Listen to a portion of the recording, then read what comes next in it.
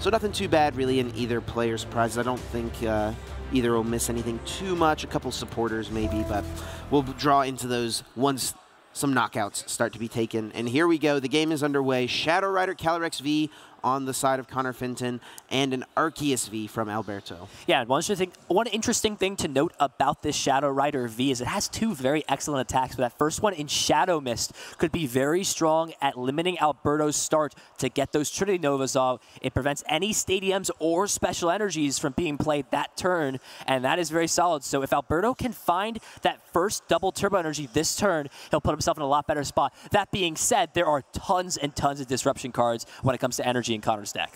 Yeah, Connor plays the full 4 Crushing Hammers and 2 Fan of Waves, which is a great set of cards to be playing when Arceus is so popular, because this deck is so dependent on getting an energy drop on turn 1 so that you can become an Arceus V-Star on turn 2, get another energy, and start using Trinity Nova right away. Looks like Level Ball going to go ahead and grab that Sobble, wants to get those set up. Typical Inteleon engine line stuff. Get your Sobbles out, get them evolved, and play from there. As it's really important to find that turn 1 energy attachment like we see with a lot of these Arceus decks. Has the second Sobble at minimum. Can get that down into play. Can't exactly see what else is in the hand for Alberto, but I have to imagine, again, energy attachment, and you're pretty much set how you want. Does find the Dark Energy, but a Shadow Mist here will pretty much guarantee that there is no attack next turn from an Arceus V-Star. Is not playing anything like that Melanie to accelerate energy that we see some of there. Only has 1 basic water energy, so no Melanies included in the list from Alberto. So that could be a good option from Connor, though it does mean you won't attach an energy to Whimsicott, but if you're setting up for a bunch of Shadow Rider Calyrex VMAX in play, you can always accelerate and still get off a turn 2 Trick Wind. Yeah, absolutely. We see that beautiful Plasma Blast Gold Ultra Ball, one of my favorite Plasma artworks. Freeze. Oh, Plasma Freeze. Hold on. And discarding another one to go along with it, it looks like. So that's a pretty costly discard there from Connor if you're getting rid of another Gold Ultra Ball. You got to assume the hand has at least some pieces to keep around. Definitely. If we're going to see the get rid of it. But strong card. Very happy to have that back in the standard format. Provides a lot more consistency to these decks, especially these Evolution V-Star and V-Max decks. So very welcomed on my end here. As we are going to see that play, it looks like, be committed as well as a Marnie to go ahead and shuffle that hand to the bottom of the deck. It looks like there were a few evolution pieces, but Connor has plenty of ways to search those out, so getting some more cards seems to be the way. As let's find the research is the last card. Hammer's looking a little weak. Besides that, this is going to be a big Crushing Hammer. Ooh, Tails. That's a big opening, actually, because that means if there is another basic energy, we could see the power-up here. That's a huge grab, though, from Connor being able to get the second Shadow Rider Calyrex V, because now you can set up for a turn 2 Trick Wind. 2 Underworld Doors plus an energy attachment does lead to a Whimsicott attacking. Yeah, Trinity Charge is going to be a big opening here for Alberto, because that means you flood the board with energy. Right, exactly what you want to do against a disruption deck like this. So that Crushing Hammer could potentially, it's very early on, but that could be a big Crushing Hammer miss there for Connor.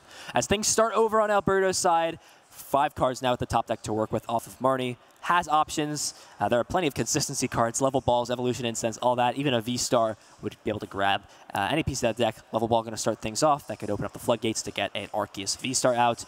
There is the potential to get the knockout onto the Shadow Rider V with the Choice Belt in combination with the double turbo energy. However, double turbo is not going to be able to get played this turn, so we'll most likely just go for a little bit more of a passive Trinity Charge, power things up. But Shadow Mist is so strong, again, with how powerful special energy are. Not as great as that Trick Wind attack that's going to be dealing a lot more damage. And tools, I would say, a little bit more powerful right now than stadiums when it comes to a matchup against this. Yeah. Not to say that stadiums are not powerful right now. We've seen some of the most powerful stadiums in the history of Pokemon in the last couple of sets. But regardless, actually very interesting line is actually going to opt and evolve this Arceus V-Star. Maybe an oversight, not understanding what Shadow Mist does. No, actually just wants to go ahead and start powering this up. So very interesting line to... It's just kind of what he had to do, I believe. Yeah, wants to research, doesn't want to discard this Arceus because now... I mean, if you discard the Arceus, you're not going to have access to it there. Oh, there's 2 Clara in this list, actually. Yeah, it does have that full Galarian Moltres package along in this list. So kind of just a standard Arceus Inteleon, but without the Melanies and including this dark package instead. Yeah, just to look at that, because this could be a big decision. Do you agree with evolving that there, or would you rather have maybe taken the turn to power up the rest of your board? Yeah, it would have been nice to Trinity Charge, but this is what Alberto has gone with. Is going to Ultra Ball, can get another Arceus into play. to set up another attacking option. And, you know, I mean, even if Connor does come in and get a hit, this Arceus isn't going to go down, so you can still Trinity Nova on the next turn. Looks like just eyeing up the options, getting rid of some pieces that are not needed. There are no fighting Pokemon here in Connor's deck. So looks like we are actually going to see the Starbirth V-Star power used this turn to find some pieces. So imagine maybe he wants to get down another Arceus V-Star, or V, excuse me, pieces. Put those in the hand very quickly. So very set and confident on what needs to be done. As we're actually going to see the Galarian Moltres and the energy that's why switch. We put the Arceus V-Star in play. What setup from Alberto with that energy switch. I didn't even notice that in this deck list. Just a one-of copy, but something you really can set up with the Starbirth. Yeah, and the Drizzile will be able to find the Choice Belt here to get the knockout onto this Shadow Rider V. This is a big opening here for Alberto.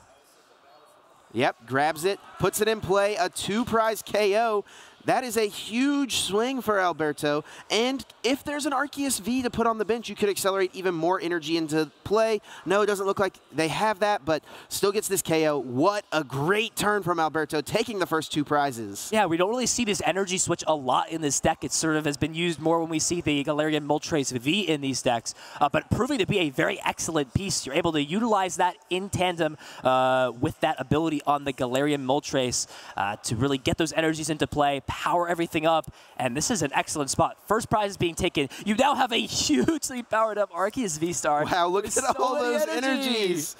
Wow, that is a lot of energies on this Arceus. If this ever goes down, that is a little scary, but I think Alberto's just playing the game of, hey, you don't have it yet. It's going to take you a long time to get through this Arceus. I'm going to put all these energies on it, so your crushing hammers are pretty much ineffective. And Connor just has to boss his orders and pass. And there was a research in that hand, so pretty interesting choice to go ahead and not play that, but if this turn is bought, this will be a big opening to... Yeah, I think Connor is just trying to buy a turn because there's so much pressure being put on by this Arceus, so going for a boss, getting the V max into play, and then if this buys you a turn, you have the research available for the next one. Yeah, scoop up netting this Moltres is still fine for Alberto because at that point you get to just reuse the ability to just Shady Dealings throw more energy into play. But yeah, there's the Shady Dealings Inteleon.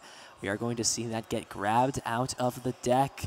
Or two trainers, rather. 2 scoop-up nets, so can pick up this Galarian Moltres from the active.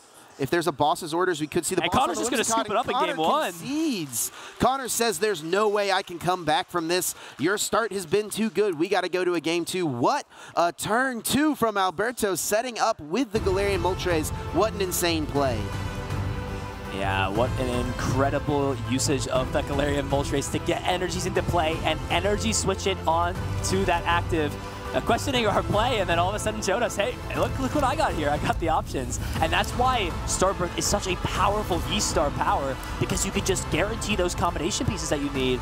All you need to do is find either the energy switch, the Galarian Moltres, or a single energy. And then from there, you just kind of fill in the pieces, and you can put together those turns. And I think that surprise factor really took Connor aback. There was really no other option when you have no deck knowledge. Like, what decks that play Dark Energy right now are playing Energy Switch? There's not a lot. And took Connor by surprise and ended up costing him the game. And yeah, Alberto's going to go up 1-0 in the set. A great play from Alberto. I really love that inclusion in this deck because one of the problems with Arceus is sometimes you miss the turn 1 energy drop, and that means you can't get a turn 2 Trinity Nova off. Some lists that are playing a lot of Water Energy and Melanie, they can still pull it off by using that supporter to get the acceleration, but Alberto has found a way to play Darkness Energy and still make it happen by using the energy switch. What a play. Very well set up.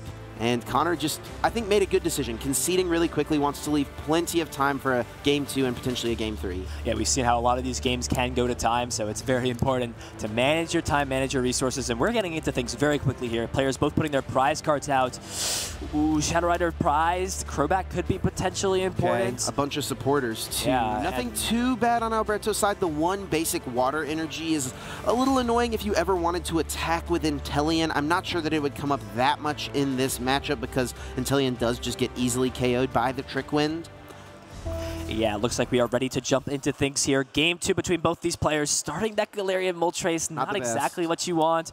as we do see the Capture Energy on turn 1, a very solid option in this deck, is running 2 of them in the list. Really wants to prioritize getting out these Arceus, getting out these Sobbles, and being able to put together those plays with the help of the Starbirth V-Star power and the Shady Dealings ability. Yeah, Capture Energy is one of my favorite cards in the format. I love getting to put it into Pokemon decks because it is just a consistency boost while playing a card that you were already going to play, right? If you're just going to get an energy attachment, you might as well get another Pokemon in play. Love seeing effects like that. Alberto does discard the other Galarian Moltres to get another Sobble. Definitely what you want to do as far as getting Sobbles in play. And now that Moltres being in the discard pile actually becomes a little more accessible because you can get it back with the Clara later on. Yeah, Clara is an excellent option at this point. Later on in the game, playing those 2 copies. So has options down the line, has the Terminal Energy attachment, and we'll have to see what can be put together in his hand. Oh, both Whimsicott V-Star being discarded right away, and I don't think Connor has any recovery. I don't think we're going to see a Trick Wind this game. He's playing that 1 copy of Ordinary Rod, so does have the option to get those back, but at this point with how poor the hand is looking, you really don't have a better of an option. I think you have to go for the Shadow Mist play maybe again and hope that there isn't that combination of cards. And speaking of Ordinary Rod, yep. So that actually ends up being kind of a free Ultra Ball almost, and has that Luminion with that Luminous Sign ability. Crushing Hammer. Is it a heads or tails off the screen? Tails, it's a tails. no. That is a big whiff. Game 1 and Game 2 for Connor Finton. Again, has to put down a Luminion to be able to search out that supporter card. Finds the Professor's Research, but again, Luminion is such a frail target that can be knocked out by something like that Arceus V-Star with Trinity Nova. Very powerful effect, Luminous Sign, searching out any supporter card. Would have been great if Connor had something like a single strike Mustard with a Beedrill in order to throw that in play since there's no other cards in hand, but also pretty good to research, draw the fresh 7 cards. Finds another Crushing Hammer, gonna need to go for another flip here potentially. Has plenty of energy for the next turn and a switch, but no supporters here in this hand and no outs to Shadow Rider, Calyrex, VMAX either. Quick Ball can go get another basic Pokemon out of the deck. It has the option here to go ahead and grab the Shadow Rider V. Again, you want to get more of those Underworld Door abilities online, and getting rid of some Psychic Energy, not the end of the world, but I think with how I can't see the last card in hand, maybe another Quick Ball, another Tails off another Crushing Hammer. 0 for 3 so far this set, and this now opens the door up for Alberto to go for this play. It's going to be a lot easier now that you already have the energy onto the Arceus. So this is going to be a big turn here for Connor. Is not playing any of those Path to the Peak because wants to utilize that Underworld Door, so that maybe is a little bit of a disadvantage comparing that to the other Whimsicott list that we've seen. Sure. It looks like starting things off, we are going to see a level ball. Could go ahead and grab the Drizzile. Shady Dealings going to be able to search out a trainer card. Plenty of options here to work with if you are Alberto. It is so easy to get Arceus V-Star into play, and it's exactly what you want to do if you're looking to use that Starbirth V-Star power. Very good to go with on this turn. I wonder if Alberto will be able to set up the same play we saw in the last game. With a Moltres in the discard pile and 1 in the active, it would have to be through a scoop-up net, most likely. Could be a Clara, but most likely the net would be the option. Has another Arceus V, a bunch of cards in hand, and Research will be played. Yeah, it looks like getting rid of that Clara and a Boss's Cyrus's Boss's Orders. So this is going to be a big 7 cards here for Alberto. Needs to find a way to pivot this Moltres out and go for that play. A scoop up net would mean there is no other Moltres that needs to be found, since you can just reuse that again with the Malevolent Charge ability. This is going to be big. Alberto playing a little bit slower. Maybe doesn't have the pieces necessarily right away. Still has access to 1 more Shady Dealings ability. Has it in hand, sort of fanning it out, deciding, do I really want to play this here? So it looks like we are going to see the second Shady Dealings be able to search out another trainer card from the deck. We could be seeing Arceus V-Star come into play this turn. We could definitely see it, and then Starbirth can maybe piece together the other options. So if we saw that same play that we saw in Game 1, that would just be absolutely massive. A quick KO. Doesn't even have to be through the Choice Belt. Does also have Galarian Zigzagoon. Since there's no double turbo, right, there's no damage reduction, so you're dealing 200 base with the Trinity Nova plus the Zigzagoon. So there's a few different pieces that Alberto could have to pull it off, potentially. Yeah, it looks like we are going to see that Arceus V-Star come into play. With how slow things are going, I don't know if Alberto has the necessary pieces. Looks like we are going to see the Quick Ball get played. but I believe the Crobat was prized. That was for Connor, I believe the Crobat was prized. So looks like, yeah, Connor having that Crobat prize. So Connor not having access to that card here. Not too many pieces here for Alberto, so it wasn't too unlikely. Like that energy switch was still in the deck. It was not prized, so that was still an option. If it's in the deck, it's searchable. It's very easy to find with all of these pieces. So we are going to see that. Go ahead and grab the Sobble, get that into play. It will be able to utilize the ability next turn. There's a Darkness Energy. Does he have the rest of the play available? Not sure. And yeah, he's just going to have to pass things over. And now the floodgates here open up for Connor.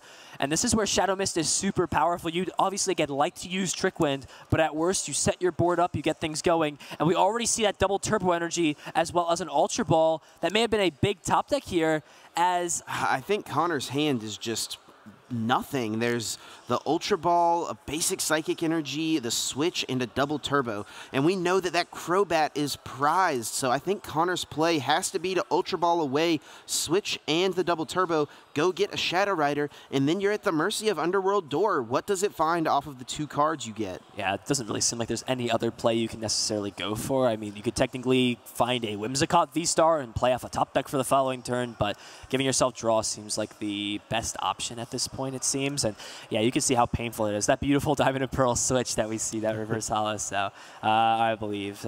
So we are going to see the Shadow Rider VMAX get grabbed off of the Ultra Ball. And these are going to be a big 2 cards here off of this Underworld Door. We'll be able to accelerate a Psychic Energy and draw cards. A super powerful ability. Cannot understate that. 2 cards. Big 2 to draw for Connor. There's a Marnie. And the Whimsicott V-Star. Great 2 cards to find. Is going to disrupt Alberto's hand and seize 5 cards to continue to work with. Wants to find more Shadow Riders and more basic Psychics. Yeah, it looks like Crushing Hammer, a lot of Crushing Hammer. Oh, but nothing else. No other Shadow Rider. Has Fog Crystal, which could have gotten the energy, but no other attack could come off this turn besides the Astral Barrage. Let's see, is there heads or tails there on the hammer? Nice. Finally does hit one. Let's see if Connor chooses to play the second one as well. Yeah, at this point, it looks like we are going to see the Fog Crystal. You have to play aggressive at this point. Still no fan of Waves. Wants to utilize it to get the Capture Energy off, but unable to find either copy of those. So we'll have to just go ahead and grab another Whimsicott off of the Fog Crystal. Has some energies, it looks like, to work with. Has access as well to that Training Court, but I think at this point you really don't want to give Alberto that option Not right now. Draw some more. So you'll probably have to put it in play next turn in order to be able to use your Underworld Door, but yeah, for now, no reason to put it in play. Don't give Alberto access to that energy you just put in the discard pile.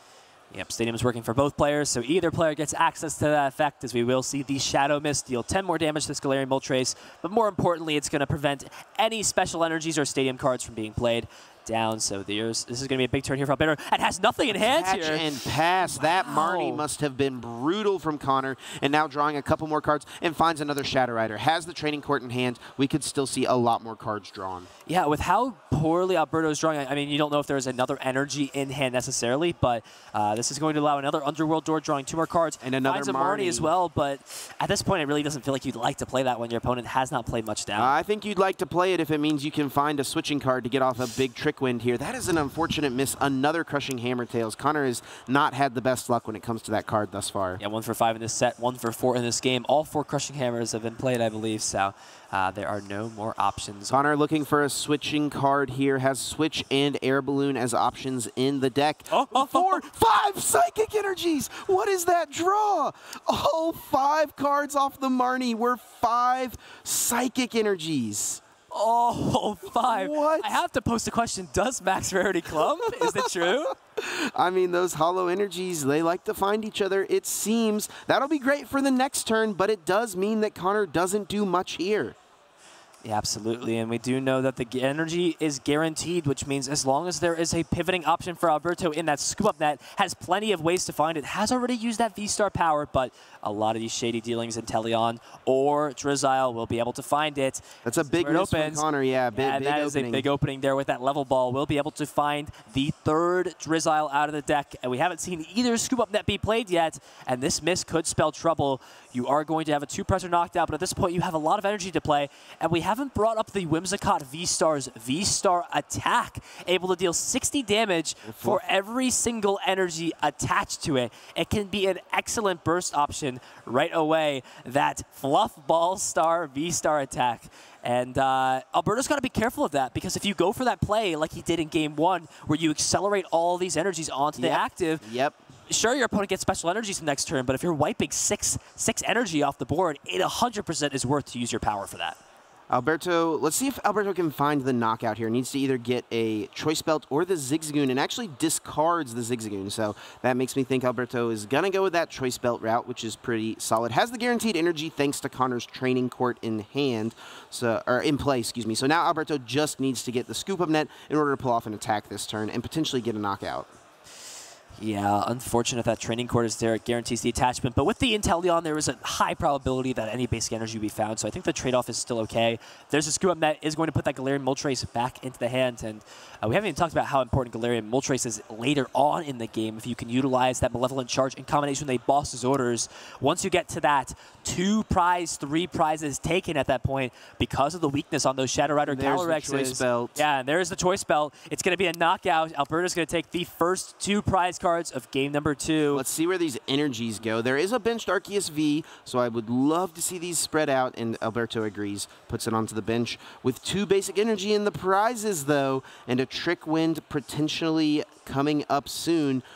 It could be tough for Alberto to find a follow-up attack. It does find that Sharon's Care there off the prizes. Not bad, not bad. If we do see something like the Trick Wind this turn, that means that it will be able to heal up and go ahead and go on the bench. But at that point there, you can't just say, play the Sharon's Care and double turbo it, right? Because the energies will be blocked. As we do start to see the Underworld doors get powered up, it's going to be doing a lot of damage with that Max Geist. So this is where we see the big damage done, and also wants to, again, continuously commit energies to this to this Whimsicott V-Star, because the more energies you have, the more Fluff Ball Star is threatening for a late game Fan of KO. Waves, pretty solid here. Puts that capture energy onto the bottom of the deck, takes an energy off of the active, and when Connor sees Alberto just accelerating 1 basic energy to the bench, that should be a pretty good sign that there's a chance this active might not even be able to attack next turn, not being able to attach a special energy. Yeah, 2 energy being prized is a big deal. It's even less options, and every turn you miss attacking. Look at how thin Connor's deck is already. Yeah, wow. Like, no cards left in the deck. That's really the power of Underworld Door right there. It really can just get you through all of your cards and get you access to what you have available.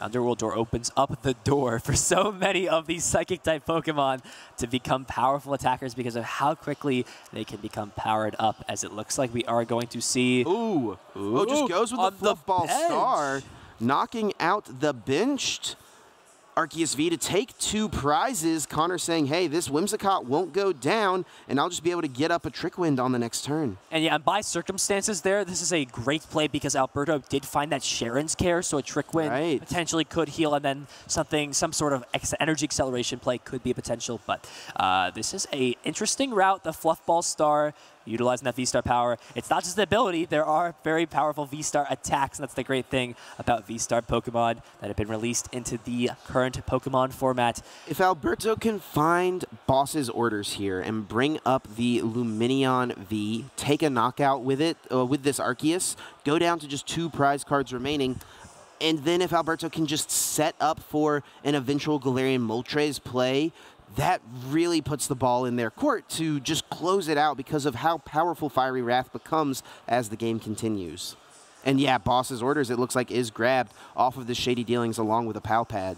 Yeah, utilizing that second Shady Dealings Inteleon to grab those 2 trainers out of the deck. It looks like we are going to see the Whimsicott that works too, yes. Same thing here, yeah.